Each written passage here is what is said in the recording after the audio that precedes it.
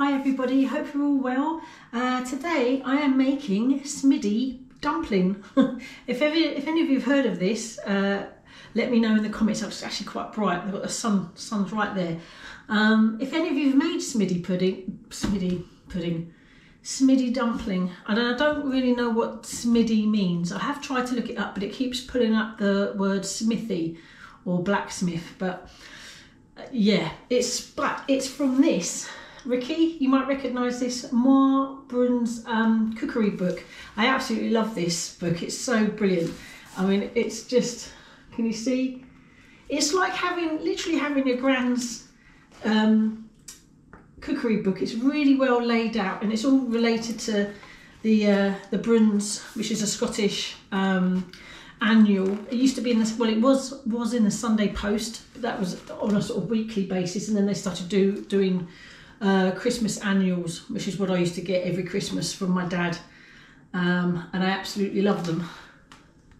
But I didn't know that they did a cookbook. This is some of my own collection. This is the oldest one I've actually got, 1979. Oh yeah, I love the smell of an old book. But there were sort of cartoony type things of following the family of the Browns or the Broons. And their kind of antics. Brilliant stuff, honestly. You don't have to be Scottish to appreciate it, and it's actually written in a Dundee dialect. They're great, they really are. And I will never, these are my childhood ones. So Ricky, when you sent me this, you know full well that I was stoked beyond belief to get it. And it actually has some really brilliant recipes, one of which is stovies, and I'm definitely going to be doing those. It's out at the sausages, because my dad used to make them with sausages. So anyway, let's get cracking and make this Smiddy dumpling. It is kind of like a fruit cake, so I'm excited to try it. In fact, let's get the recipe up. So you see it's in here. That's the Smiddy dumpling. It says it needs 1.5 hours in an oven, so we're going to sort of wing it and see what happens in the air fryers. I will be cooking it in the Cosori oven, 12 litre. I'm loving the window on that, and also cooking it in the Ninja because I'll have enough multiple tins. And I was wondering, have any of you spotted the new Ninja air fryer where it's stacked on top of each other like 2 drawers? I mean, fantastic for space saving, you know, for worktop saving space. And it looks really nifty, and I think Carol Longmore and Jacqueline Buse, you sent me an email with a link to it because you were, you know, it was you two that alerted me to it, and it does look really swish. But like, I think Jacqueline, you said, oh, why don't they put a flipping window into Ninja? Do they do that? As yet, with a brand new innovated air fryer, puts a glass viewing window in. I mean, it's so cool to be able to see it cook without having to open the drawer. Anywho, that's one of the reasons why I'm really loving the Cosori 12 litre oven, is to be able to just look in, turn the light on, and you can see it's fantastic. But we will be cooking in both air fryers just to compare results, etc. So let's go and have a look at the ingredients, yeah, and crack on cooking. See you in a bit. So the ingredients list will float up here, but it all came to me, and I'll just show you quickly. 2 cups, and I'm not used to using cup measurements, but basically this is 240 ml or 240 grams up to that point there. But I like the simplicity of using cup measurements. I wonder if anyone has where you can get standard size, oh my lord, ways of measuring, because cups do vary in their size. But apparently if you stick to the 1 cup and obviously up to the same level, then you don't go wrong. In fact, let's turn that light on, that might be a bit better. So yeah, it's a mixture of plain flour and self-raising flour. The recipe actually said 1 teaspoon of baking soda, but if you didn't have baking soda, I'd read up that 3 teaspoons of baking powder to replace the soda is fine. So that's exactly what I've done. So I'm going to boil the fruit Oh, and the carrots, grated carrots is actually an optional extra. It wasn't listed on this one. However, I did a sort of online check for the Smiddy dumpling recipe, and some people add grated carrot, which I've fancied. I also didn't have butter, but I'm going to have margarine. Mixed spice, 2 eggs that need to be beaten. Let's get this cooking in a pan on my induction hob. And you probably noticed I don't have gas in this house, but I have tried to use this because I thought, oh, will it be as quick as my induction hob that I would stick on top of it that I had in the old house. It's really slow. So I'm going to carry on using my portable induction hob because it's so quick to come to boil. I might time it one of these days. If you're interested in seeing the comparison of this and my other induction hob in terms of how quick each one comes to boil, let me know if you're interested in seeing that. I could do a short or something about that. Anyway, let's get this cooking and I'll see you in a bit. Okay, I'm just going to add the sultanas. I think mixed fruit would be absolutely fine with this as well. It just said sugar in the recipe, so I'm just going with white, but I reckon light brown sugar would probably would work just as well. This is granulated sugar as well. The carrots, marg or butter, depending on what you've got in stock. I'm sure the marg will be fine. The mixed spice, I did go a bit large with the mixed spice because I really like it. Want it to, you know, be tasty. And water, 1 cup of water. Right, let's turn this baby on. It's going to let it start to bubble. It won't be long.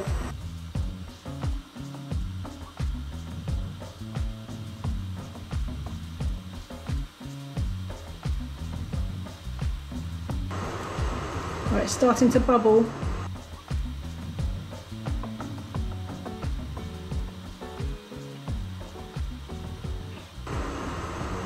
Right, it's less than a minute and it's starting to bubble. That's pretty cool. Let's just mix these ingredients in.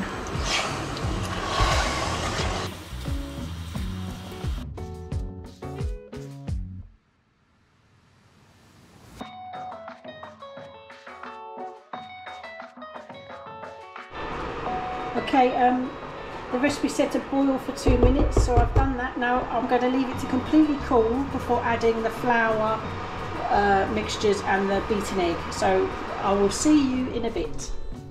Right, it's completely cool. While it was cooling, I was actually at the bottom of my garden where I've got a little allotment patch. And for anyone who watches Plot 25, that's going to be like a home allotment once a week thing. So it's just down the bottom of the garden. I'll see if you can see it, because it's a lovely day today.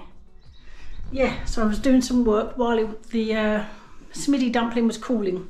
So I'm going to add the flour now and the eggs, the beaten eggs. And then we're going to get them in the pans and then get them in their air fryers. Yeah, let's get started. Right, I'm going to add the self-raising flour, the plain flour and the baking powder before I add the egg. I'm kind of fold it in really till it's well combined, and then I'm going to add the egg.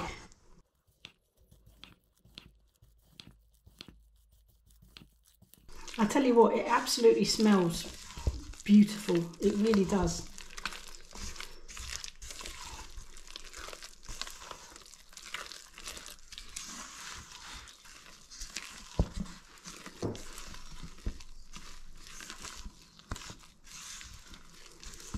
Right, let's add the egg.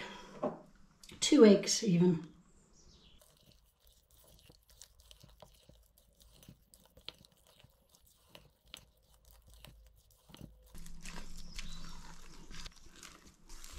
Okay, I think that's nicely mixed, so we're going to add them to the pans. I've got the 2 round ones, and I've also got a spare £2 tin that I'm going to add in case, because I think there's quite a lot, to be fair.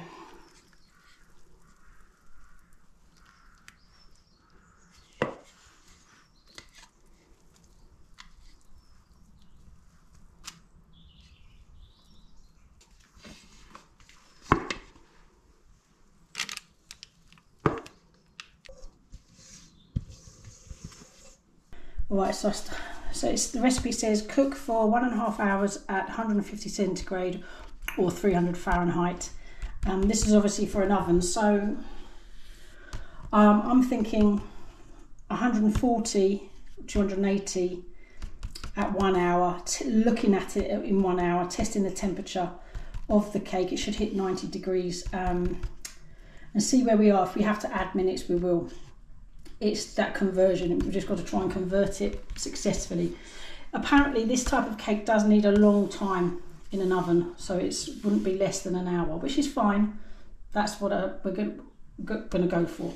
So let's get the, where are we? Bake, what did I say? 140, oh no, that's the minutes. 140 for an hour. Oh, does it work if you press it? Oh yeah. Okay, I'm going to let that preheat, and then we're going to do the same here. Match.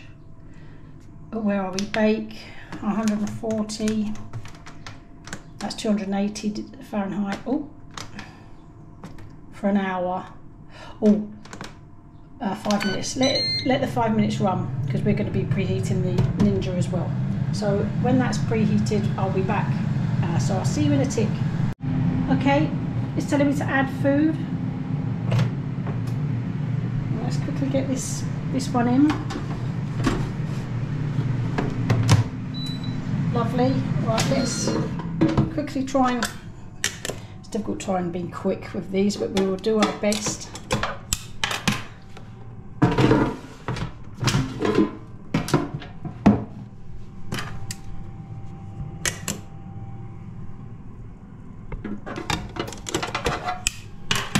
Right, let's see how this goes. Cross fingers, it goes fine.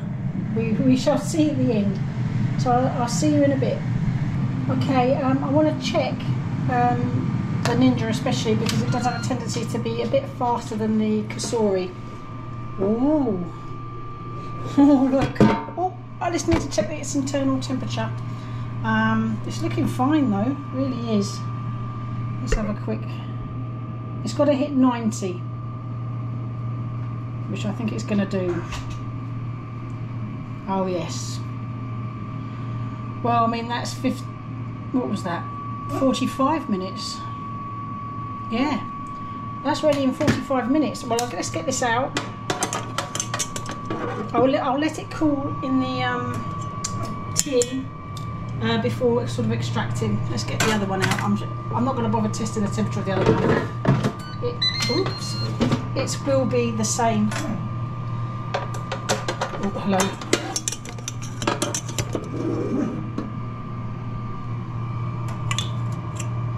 It might be worth checking the Cosori one.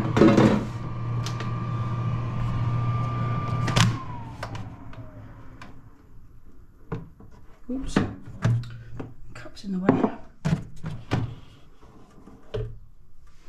Okay, quick check. Right. Well, that's Rosie asking to be let out, so. Oh well. Again, 45 minutes. All right, Rosie. All right, all right. I've got to get this one out, so let's just get the.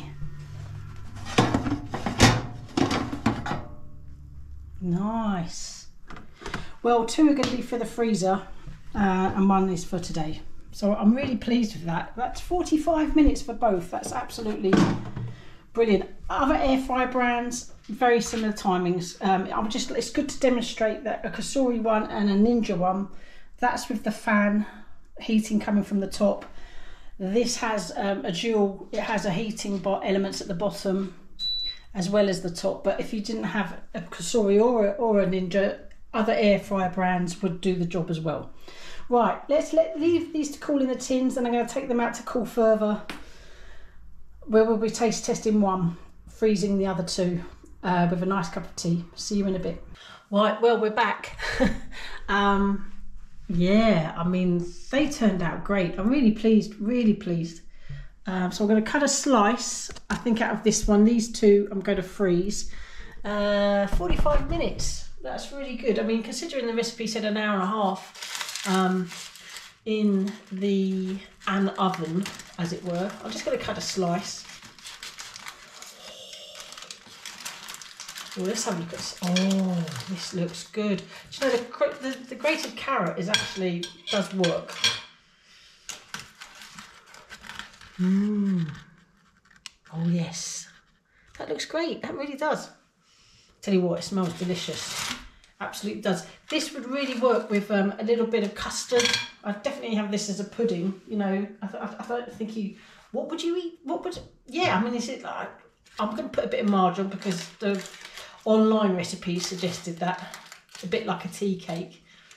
I don't know, but I'm just going with what they said. But what would you have this with? I mean, it's definitely custard would really work. Oh, God, I've got to have a go. Oh, yeah.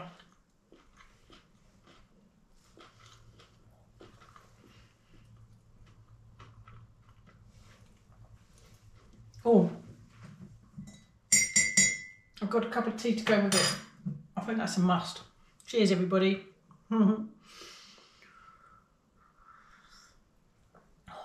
Oh yeah, oh, that washed down. Oh, this is lovely. It doesn't taste like tea bread, which I have made before. It doesn't obviously have tea in it, but oh, it tastes delicious. It tastes like a really, really mild fruit cake.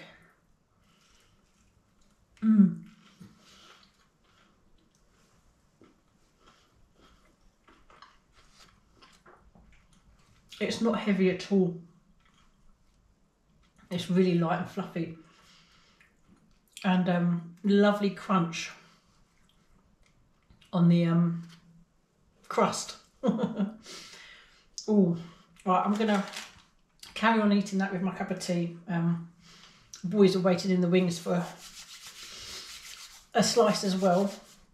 That's really lovely. Definitely freeze. I had some really good news actually. If any one of you know, I've got an Austin 1100 Princess currently stored in a garage in town. Oh, it's a bit chilly in here, but it's coming home tomorrow, which is really great because I am starting a third channel. It's completely, I don't know how it's going to go because we've got no experience, but we're going to try and restore it. The beautiful thing about these types of cars is they're really simplistic to a certain degree. I mean, it has, you know, they're beautiful cars, but they're you know, if you don't have to have experience, I hope not anyway. So I will put a link in the description to that channel, also to my other channel, Plot 25, which is the allotment one. Today was the home garden allotment, which will be featured on that, which was fun. So yeah, thanks everybody for watching, and I'll see you on the next one. Oh, really nice. Take care, bye.